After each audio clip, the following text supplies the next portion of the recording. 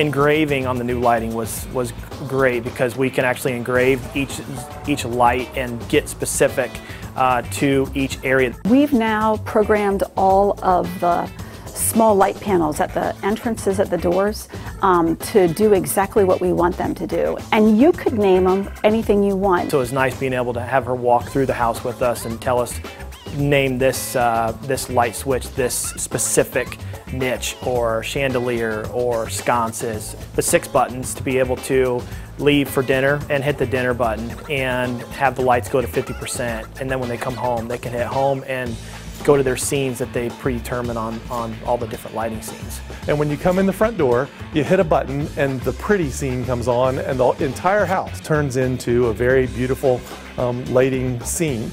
You hit the all-off button and you are 100% sure that everything in the house is turned off, which is really cool, that you could never do with normal quote-unquote lights.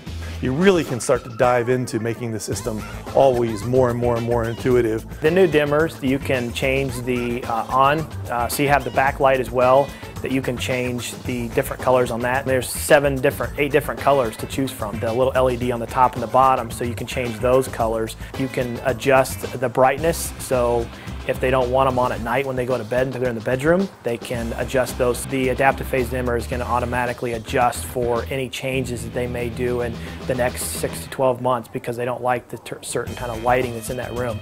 We won't have to come back and swap out dimmers to a new one and have the buttons re-engraved. It's a nice feature that the homeowner knows that they can always change the type of lights that's in a room, and we won't have to make another trip back to make any changes on our end.